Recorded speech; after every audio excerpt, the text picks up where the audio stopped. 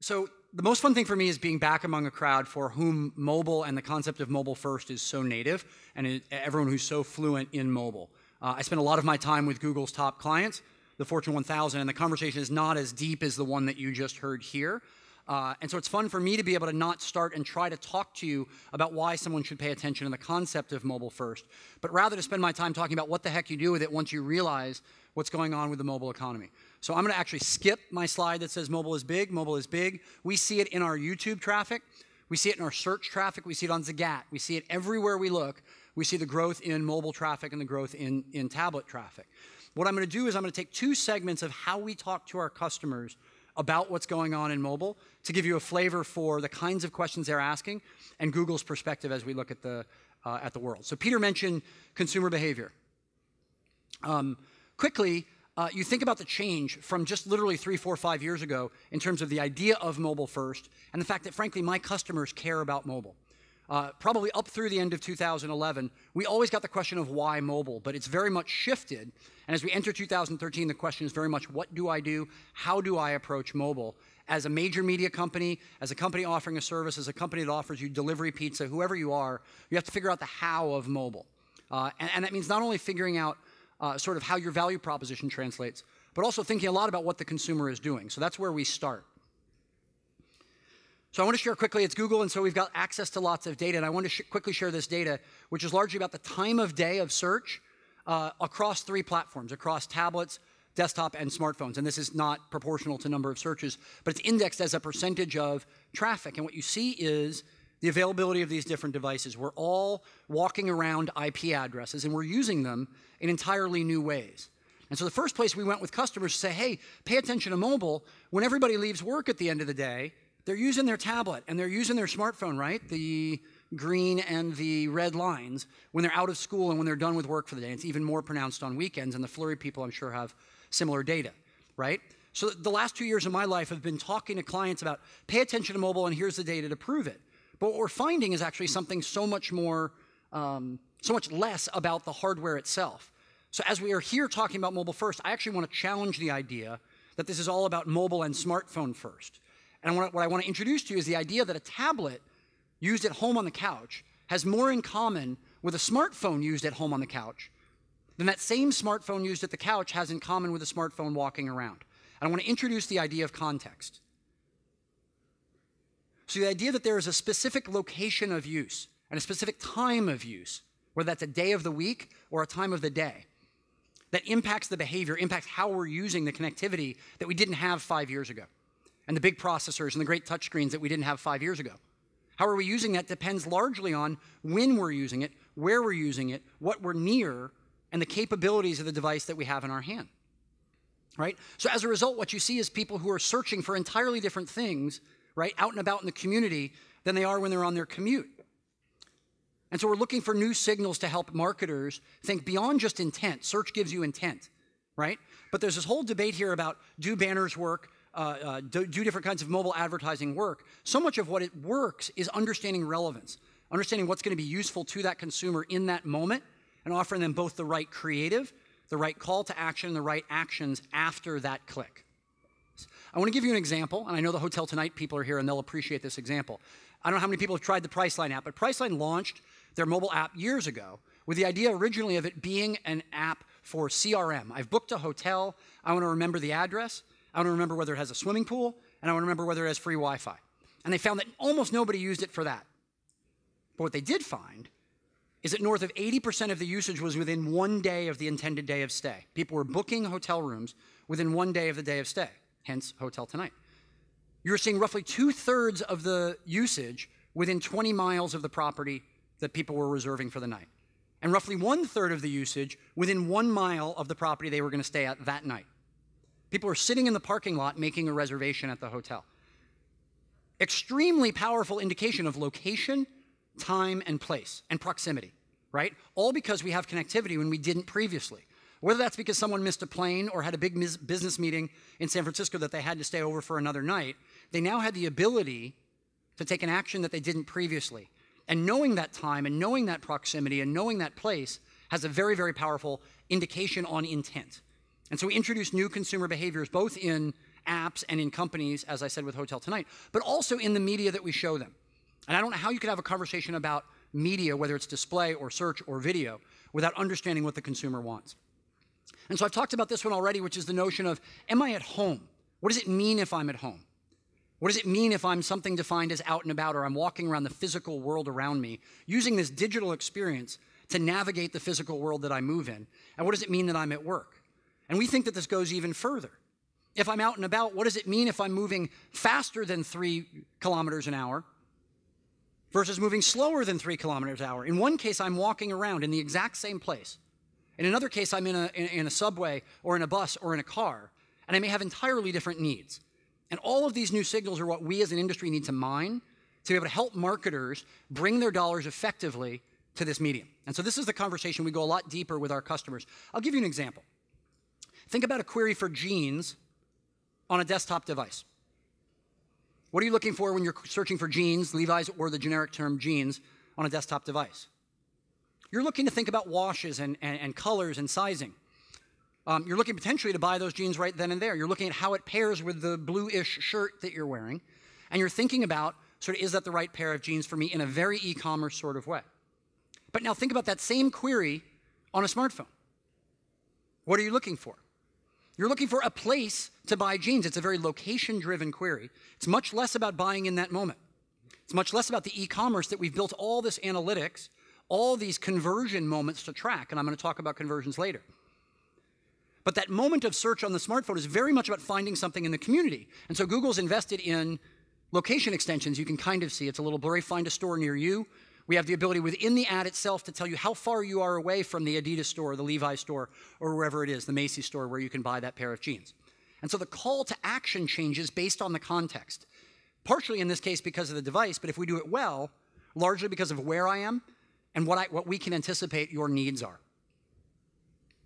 So what I want to do now is talk about sort of what you do with that. So the first step is understanding consumer behavior. They have different needs based on these places that they are. And we go deeper, and we have lots of examples we can share with the audience. But we talk to the companies that spend money with Google about how to think about the mobile consumer, right? Nowhere near as versed as just about everybody in this audience, but they want to learn.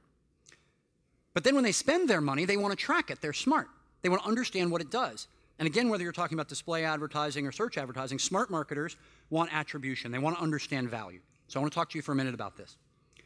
So value in the desktop world, all right? Again, regardless of the media. You had a number of different actions, but you think about commerce. Largely, search and media on desktop is about driving some sort of action. It doesn't just mean commerce where I buy that pair of jeans. It could be that I book the vacation, or it could be that I sign up for a dating service, or I research the vacation, right? All of those kinds of things, e-commerce. And we haven't been so good at it, but we know as an industry that behavior on desktop is actually impacting what happens when that house is supposed to be a store, when we walk into a store, right? But as an industry, we largely haven't really attempted to track that, because so much of what we do is about this e-commerce experience. Certainly branding, right? But also e-commerce. But then you think about that evolution based on the first part of my conversation. I'm going to build this all the way. You think about that evolution now when you move to the mobile world. And I'll start on the right-hand side. When someone takes action on mobile, certainly they can finish that action by downloading an app or actually ending up in a mobile app to take an action, right? I'll continue with my example of booking a hotel room, is that someone could take a media experience, right, and end up in an app booking a hotel room, booking a trip, booking a cruise, booking something travel related. They certainly can take the traditional media to media, an experience on the web or in an app that ends up on a site, and that's easier to track. And then they can take a new type of experience, which is moving across devices, right? Very, very challenging. Whole companies being started just to think about a customer-centric, a user-centric view in a multi-device world, right? How many people have been waiting for a bus, done a search, started to have an experience that they were researching because it was on their to-do list, researching that vacation I've been talking about, got a certain distance through that, but then came back later and finished that on a tablet, or came back later and finished that on a desktop, or maybe they continued it on the tablet, but then ultimately came back and finished it on another device later, right? So the consumer journey that used to be the upper right, some sort of media experience that led me to a purchase, now becomes much more zigzag. But absolutely critical that we as an industry understand the path that the consumer takes as they move toward purchase. All of that on the right in the digital world. Now I want to talk about the physical world. You think about how much of the experience, personal experience, show of hands, how many people have done a map search, whether it's ours or someone else, in the last 24 hours? I'd like to think that all rooms are similar, but the idea that you have a search experience or a display experience or just a maps experience that ultimately impacts you in a store, right? Whether it actually drives you into a store or whether it helps you find a movie theater or a restaurant or a hotel that you're looking for, right? And so a very, very big part of the experience is sort of this intersection of the digital and physical world affecting our behavior about where we make a purchase. Very, very powerful experience around making phone calls as well. In many, many verticals, media driving to a click-to-call experience. We see this in financial services. We see it in food delivery. We see it in travel. And we've seen click-to-call work in places that traditionally you didn't make the purchase with a phone call. Right? People are driving media to call centers because it's such a powerful experience on the mobile phone to be able to make a phone call, something that device is very, very good at. It's also a very powerful way of driving a conversion before you've built a pretty good mobile website. But both of those are massive new challenges as an industry to track. And then you get the reverse of the top one, which is this idea of showrooming. And I hope most people are familiar with it. But the idea is that you're in a store thinking about a refrigerator or a flat screen TV, and you now have a digital companion and the ability to get more research, to get pricing information, to get social information about do your friends like that product, and to understand that better and maybe to buy in an online world, right? And it's very important to the brick and mortar retailers and massively important to the e-commerce world. All of these experiences on the bottom are big attribution challenges with the possible exception of driving traffic into a mobile website. All of these represent entrepreneurial opportunity for Google, for people like Flurry, and for everybody in this room. Until people can track this, the money that flows into mobile will be limited. Once we can track it, the money that flows into mobile will be massive. I'm going to give you a couple of examples. This is Sears' website. And you think about the things I talked about earlier, a little bit of a stretch on the bottom. What does Sears offer you on their site? They're tailoring this experience to the mobile user and what that mobile consumer wants. So certainly they offer commerce. I can search and I can find the washing machine, or I can do a barcode scan, and I can have an m-commerce experience. Trackable? Maybe. Right front and center, big button, download our app. Very powerful. You heard the conversation here about driving discovery. People who are already on the Sears site, it's a very, very valuable experience for them to develop that persistent relationship with you by having their app on your phone so they can combat Amazon selling you that same washer and dryer. So now they've got the idea that, okay, we know we want them to maybe have this m-commerce experience and we want them to download our app. But right in the middle of the page, they put the most valuable real estate, find our store, right?